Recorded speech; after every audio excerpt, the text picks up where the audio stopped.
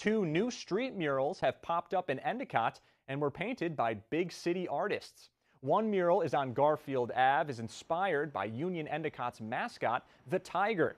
The piece was done by Brooklyn-based artist Vincent Ballantyne. The mural features a tiger as the centerpiece, surrounded by dense jungle foliage.